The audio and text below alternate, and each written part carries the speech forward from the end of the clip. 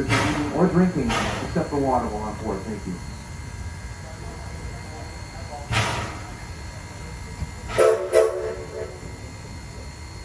Folks, the engineer from the cab just informed me we are going to be making a water stop.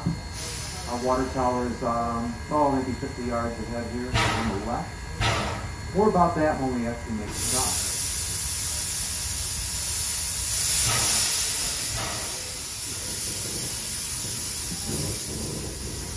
In the meantime, we'll talk a little bit about the Smith Depot here. It's built in 1858, about 8.5 miles west of Fort Huron, Michigan. Served the Grand Trunk Railroad and the people of Grand Trunk was the very first international railroad crossing from Canada into the United States at Fort Huron. They quickly built a line down to Detroit, 5 stops. During the American Civil War, Thomas Edison served each of those stops as a newspaper salesman.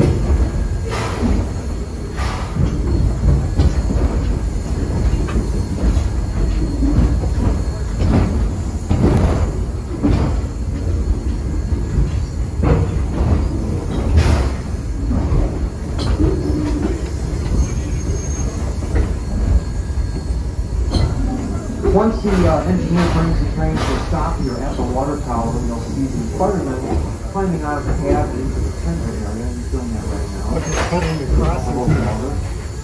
tender, we'll call it fuel tank, holds the coal and the water, the two elements that combine to make the steam and power. The firemen will reach up to the side of the water tower, pull down the trough, aim it for the receptacle. The baffles around the coal bin up there hold a few hundred gallons of water.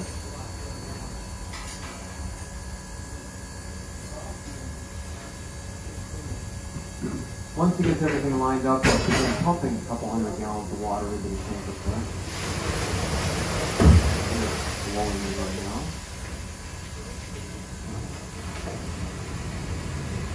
You seem to always know when it's done because there's a big splash at the beginning.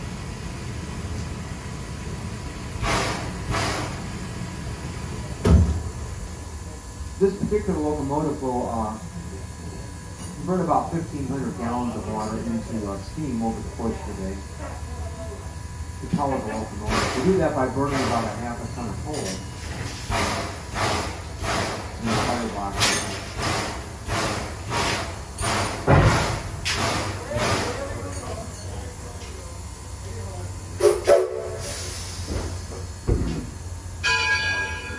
Goes the bell.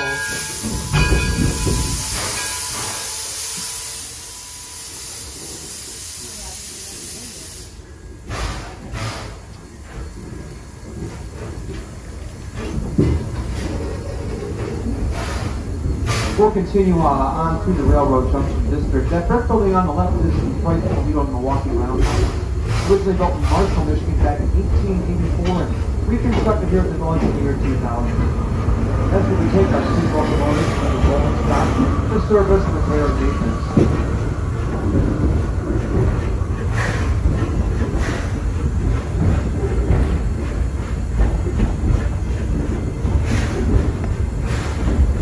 We're now passing it back on Liberty Craft Works for our master craftsmen working in the pottery, glass, tin, wool carding, weaving, and print shops.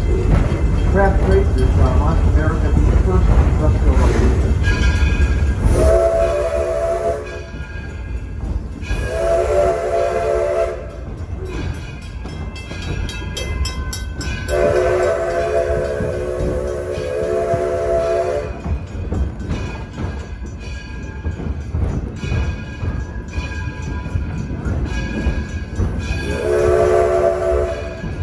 Presented the working farm district, 7.5 acres of land on this hill, painted by the Firestone Farm Erection Project. This building is built on the north end of town in Ohio. Here was the birthplace of Harvey Firestone when he grew up in the 1880s. Harvey founded the Firestone Tire and Rubber Company in Akron, Ohio in 1900. Became a close friend of Henry Ford. Harvey sold